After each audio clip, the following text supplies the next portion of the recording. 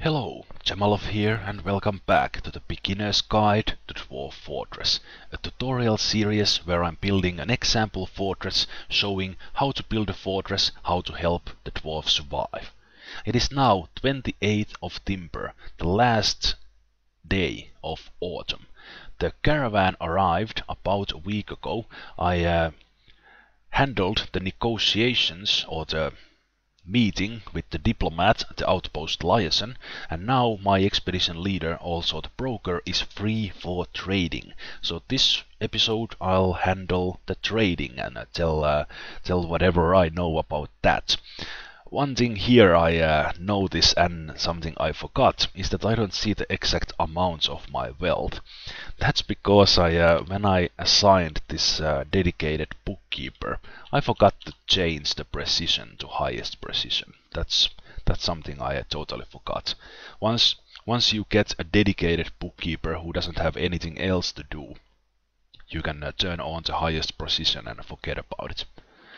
Okay, with that done, last time I let the caravan into my trade depot, and I created earlier already this safe trade depot design where the caravan arrives in. I closed this bridge, and once they are safely inside, I open this bridge to let my dwarves into the trade depot.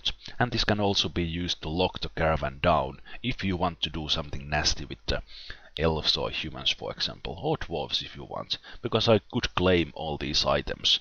Of course, not good for the diplomatic relations, but anyway, just telling you it is possible. Okay, how trading is done. Of course, you need the trade depot and you need the traders to come to it. And then, first thing you need to do is move some goods into the trade depot. The goods here in the stockpiles won't do any good. They need to be here in the depot to be traded. So with G, I will move some items here. And here I can scroll through items. I will take my stone crafts here, and they have been stored in bins, which is very important if you create kind of small items like the crafts. They are much easier to move into the trade depots because they are in bins. And since I have created toys and instruments, I'm making sure that there are no bins that won't happen to have any stone crafts in them. And I make sure I have all the toys and instruments. And then I will see if I want to move anything else. Okay, there are some quivers in the bins. I will be trading the individual items, not the bins, but that's another matter. We'll see how that is done soon. Just checking if there's anything else I want to trade. As I mentioned in the previous episode, these byproducts from the farming, like dwarven syrup, this is actually pretty good for trading. I will use V to look into these barrels. I will trade one of these just for example's sake. I will pick some that has most syrup in it. Okay, so I won't trade that with 5. I will trade this with 10 syrup in it. And then checking, did I have the time to create some flour? Okay, there's some dwarven sugar here,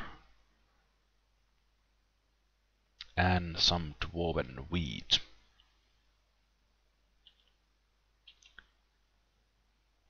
Ah, alright, I actually forgot about that. The sweet pods can be milled into sugar. Anyway, these byproducts from the farming industry, wheat, flour, sugar, dwarven syrup, these are all good for trading and very good actually, in addition to being great for cooking. So I'll bring that one dwarven syrup, and then when I press ESC and unpause the game, the dwarves will take those items and carry them here. The other thing I need to do is to call someone to trade here. First of all, there's setting here that only broker may trade. If for some reason I'd want someone else to trade, I could change this with B so that anyone can trade. I won't do that. I want only broker to trade because he's skilled in it and I want him to gain more skill in it. And then we can see who is the current broker here, and if he's somewhere that he couldn't access the depots. But anyway, with R I will ask the trader to come to the depot. And now when I unpause, all that will take place. There's actually the expedition leader / broker, and it is winter. The game is saving because I have those seasonal autosaves on. The expedition leader will probably stay here in the depot. I will show you one trick that you can ensure he gets there, because if the broker is busy, you can go as far as disabling labors from him. But if I look at the unit list, I see that he's actually now bringing some items there. But if you recall from the burrows video, if I go into W and burrows, and I had my trade depot in the wrong place. Okay, so let's actually erase that. Right. Okay. So let's make it here. Currently baiting, and there. Now the trade depot burrow is this trade depot, and now I could add citizens into this burrow with C, and if I choose my broker, who is the expedition leader, this dwarf would be restricted in this burrow, and he would only be able to do things that he can do here. And since the only thing he can do here is trade, I would ensure that he takes care of the trading, and then I would remove this fellow from this burrow and let him do whatever he wants. This way you don't need to disable the labors, and you don't need to do anything. He will take care of this. But right now he's there, so I don't even need to do that. Add him into this burrow. But if I'd needed to, I could. And now all the items are being brought there, and you want to wait for just a little bit, so that all the items are brought here. And now I started with a dwarf who has appraiser skill, so he's my expedition. He's rusty because he has never used that skill. He will be using it now, but because I have the broker with appraiser skill in my status screen, I can see the values. I don't see the exacts yet because I had those. Didn't have the books on the maximum settings. But anyway, with the broker I can see these values, and because he has the skill, he'll be able to tell the prices of the values of the items. So now if with Q I again go into here, and because I have a broker here or someone who can trade, the merchants are here willing to trade, I have the option to trade. If I didn't have any appraiser skill, when I go to trade, I wouldn't see these values here. And if that happens, do one trade, just one trade. Pick up some item you know is cheap, like wood or something, and then pick whatever you have created. And do one trade, and then exit. And then the dwarf will gain like dappling appraiser, and then you will see at least some values there. Still, the negotiations will be tough. I need to offer much more value to the traders than I take from them in order to get the trade done. So unless you have a legendary appraiser, and even then it might be difficult, don't go for like 1000 value from the traders, 1000 value from yourself. But anyway, I have the appraiser skill, so I don't need to do that.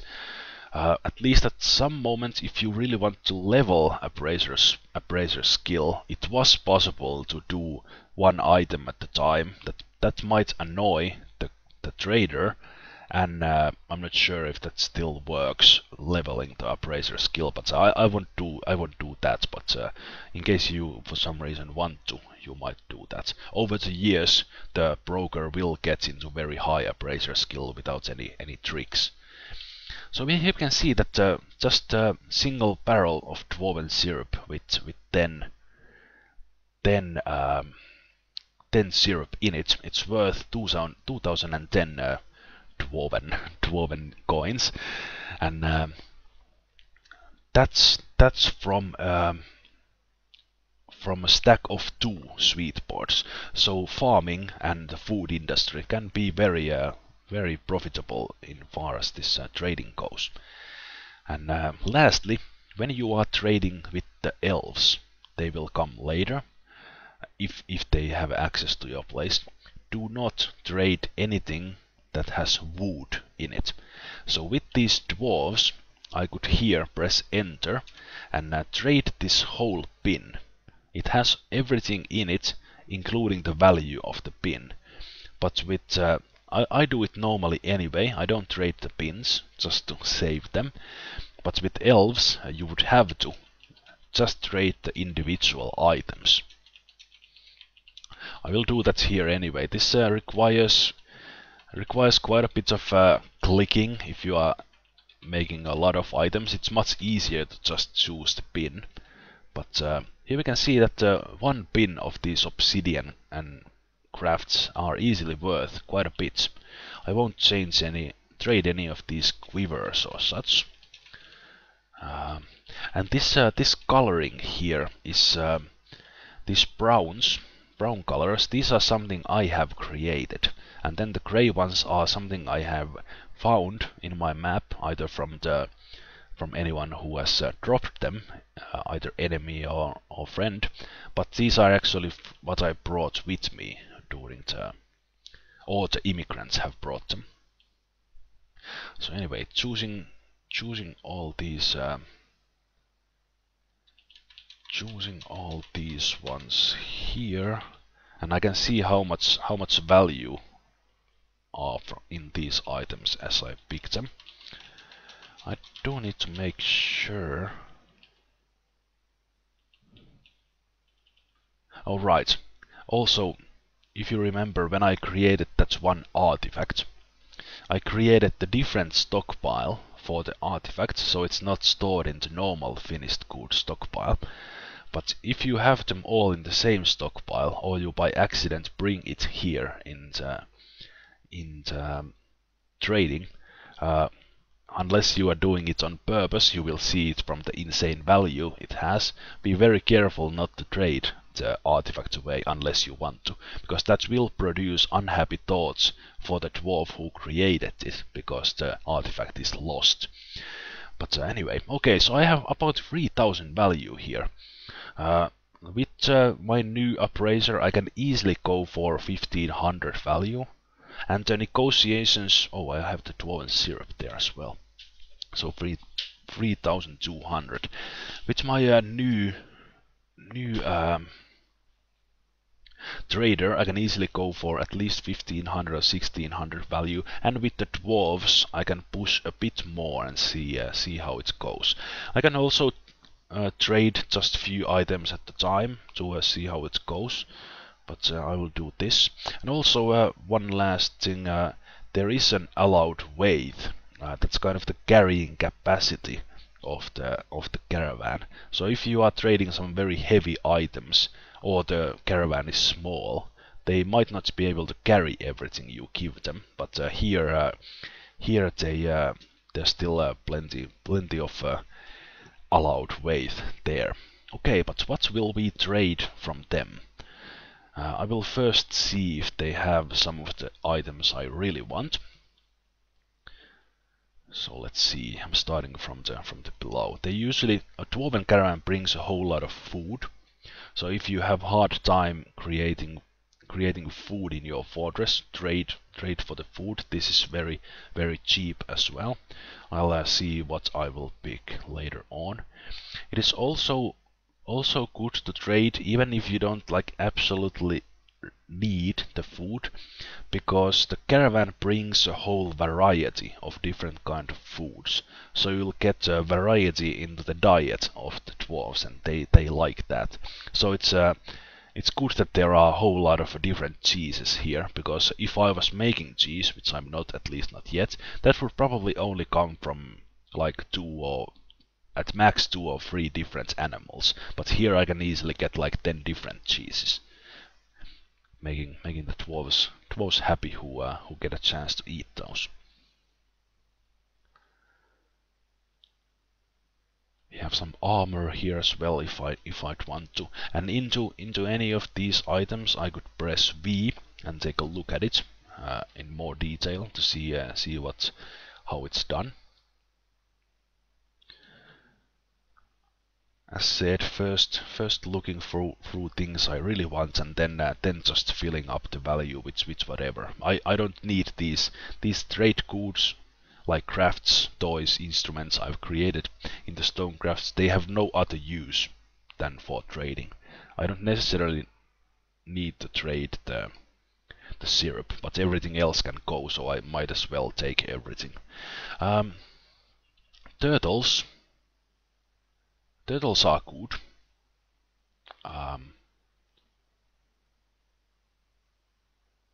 Because I can get shells from them. I can also sometimes get some shells from the fish, but I will get some turtles here just for starters, because those can be used for crafting, and sometimes they are required for certain strange moods.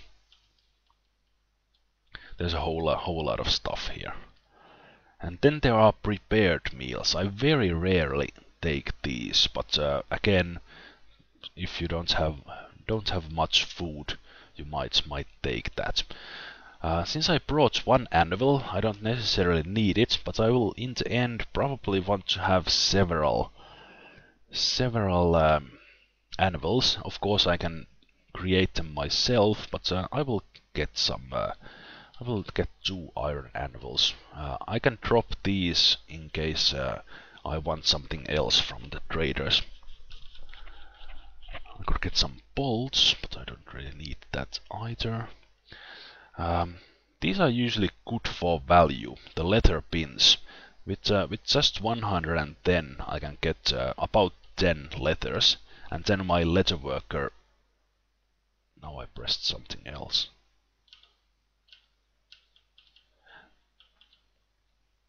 Ah, okay. I can move page up and page down.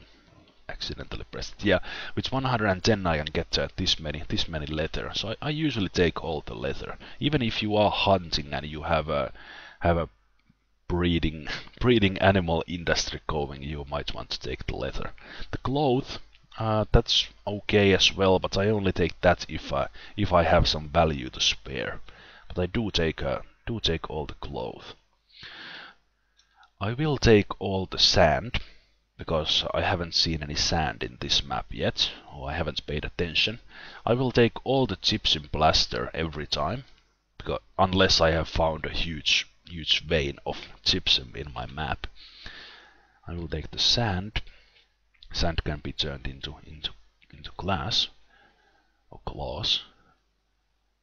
From these I don't need anything. I could get some dyes here if I want to dye my clothes, but I will see if there's anything else here.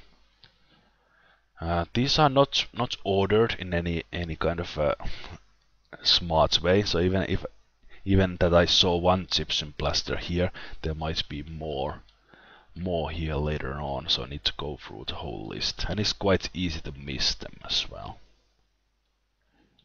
Some sand there.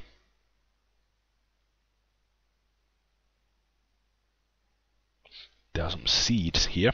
Rock nuts are good. You will get a whole lot of them as you keep farming, but since you can do things with just the rock nuts, if you didn't bring a whole lot of them with you, you might want to take those. Those can be pressed into oil and stuff like that. So I'll get a couple of bags of them. And also it gives me a bag, which is a bonus. Also, one of the reasons I'm taking the sand, kind of double use for that. More gypsum plaster, great. These are at the moment I have picked only 875 value, so I have plenty of room to go here.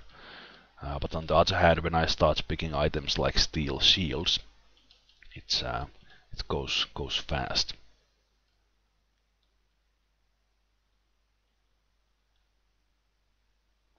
So basically, I usually first trade for items that I have trouble creating myself. Alcohol is so cheap that I usually pick everything I can get. Also, I get the barrel with it, and the Dwarven Caravan brings a whole lot of this stuff. And since I have mostly so far created wine, it's good that I get some ale and beer and even some rum now. So the dwarves will like that, different kind of booze. There are animals. Do I want any of the animals? I do have one reindeer bull already. These are relatively cheap in a way. And I could get, well, there are two male buck rabbits, so cat. Sometimes if you're lucky, you get a male and female of the same animal and can start breeding right there. If this was a reindeer cow, I would take it. And then because I have the bull already, I don't need another one. There's very little use in trading trade goods from the traders to your fortress. So I won't be trading any trumpets or drums or these instruments. Unless they are from some special metal that someone would like, then maybe. Okay, here we get to the cheaper items. We have some glass here. I will trade one clear glass, one green glass. I haven't created a kiln yet, so I haven't created any glass. So I will take those just in case some mood wants those. Blocks. These traders didn't bring any wood with them, probably because we are in a forested area and we don't need any. So again, if you know you will need wood from the traders, ask it from the liaison, the diplomat. You will get it next year. Usually they bring some here if you are in an area that doesn't have wood, but if you are really unlucky, they don't bring any, and then you might be in trouble. Or you just need to find all the wood underground. Okay, so value about 1400. Because I have a new trader, I will stay under 2000. You don't want to if I push a trade that my trader or broker cannot negotiate, he might actually anger the other trader, and then they might refuse trading with us. And I definitely don't want that. I want this trader to be happy. It's also possible that if you can do one trade that is really good for the trader, like just take one item from them and then push a little value to their side, and because at the moment this trader seems willing to trade, they might actually say something like is enthusiastic about the trade, or is something like that. Anyway, so he's really happy. Right now he's kind of a neutral. I will take the metal bars just to have some different kinds of bars, which I don't necessarily use for anything, but again for some strange moods. So 1600, I can still take something. Also, one worthwhile thing is that in the later years, when you are producing a shitload of trade stuff, you can consider taking any kind of metal items from these traders and then melt those items, even if they don't bring any items in here. You will need to melt a whole lot of stuff to get any parts, but you can do it. And at times I have done it when I'm in a map where I have big trouble finding any iron or iron to make steel. I have taken all the iron items, even some iron toys from the traders, and then melt those in the smelter. I will take some ropes. Ropes are good. I can create them some myself, but might as well take because they are here. So 1800. Then maybe some thread. Just for the heck of it. I might take these kind of different kind of barrels that are just barrels, empty. Always useful. There's some rum. Okay, so 2000. I think this is the trade I want to do. And now when I want to suggest this trade, I can trade. Or if I just choose items from my side, I can offer those items to the mountain homes. And but let's first see this trade. Okay, so that was good. So he's very happy about the trading. So that was, of course, because he got much more value from it than I got from them. So here I have my pins. Now everything has been moved. This offering goods to the mountain homes, that is important when and if you want to turn your fortress into the mountain home, because you need to offer certain value to the mountain homes, kind of present you, and I dropped my pen. You need to present certain value as the mountain home so that the king or ruler or queen is interested in your fortress and they will eventually come into your fortress. But apart from that, you don't need to offer anything. Yeah, that is the trading done. I can now tell the trader that he is no longer needed, and then whatever items were left here, I will use G and press enter on these so they are no longer needed for trading, and the dwarves will come to pick them up. Just like they will come and take everything I traded. The items are still here, the dwarves will come and start carrying that stuff into the stockpiles. If I don't have a stockpile for some item, the item will be left in the trade depot. Let's see, the dwarves should get busy. There they come. Start carrying all that stuff.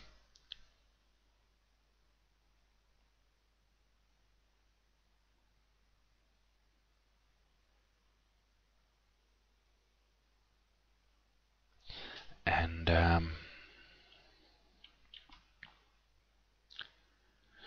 I don't yet have a letterworks. I will need to start using that letter I just traded at some moment, and I also need to start creating more